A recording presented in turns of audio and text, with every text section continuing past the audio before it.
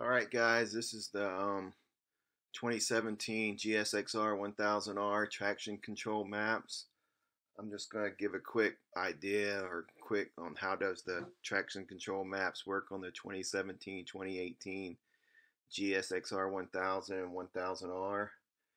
And I'm going to show what does the 2017-2018 GXR1000R traction control maps contain.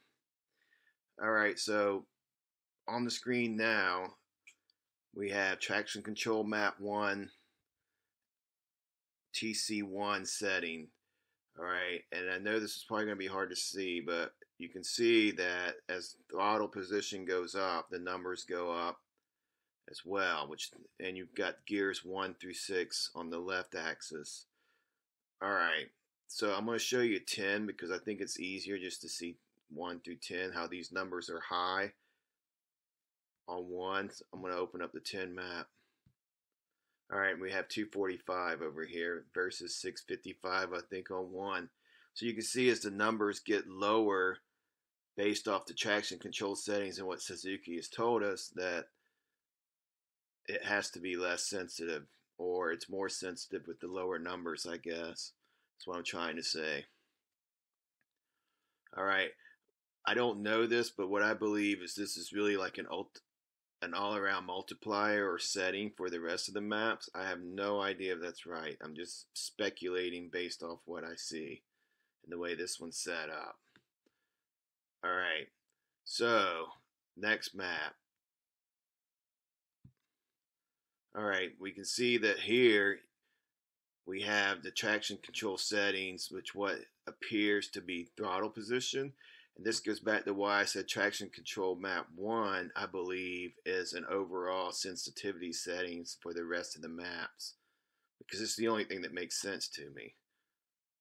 Alright, so once again, we see higher number or lower number here, higher number. Alright, that would tell me that actually on this map that the lower number is less intrusion than the higher number.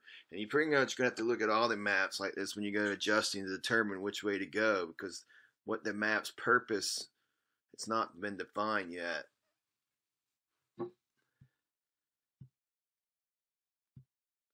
Map 3, it's basically the same sequence of numbers. Now I'm going to show you map 5, because map 5 is actually the one that gets interesting. Alright, so if we look at map 5, we can see that we have 0 to 100 traction control 10, and pretty much it's all equal except for traction control 3, 4, 5. Alright, so this is interesting to me. I haven't quite figured out what this could be. I mean, why would you do this? Because it definitely can't be least intrusive to most intrusive with a 7 here and 10 there. There's something going on that's going to have to be experimented with to find out.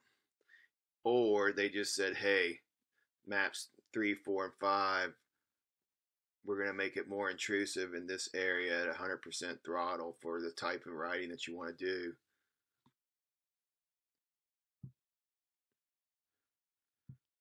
Map 6, same kind of numbers. So let's look at map 7. This is another interesting map, because what it appears that we have a neutral or an off and a 1 through 10. Alright, so 1 is actually 0 as well, which some people have speculated this is wheelie control, which makes sense. Supposedly it's been tested by a guy on the forums and said this is wheelie control. I believe him. It would make sense if traction control 1 is no wheelie control. We see a 0 here.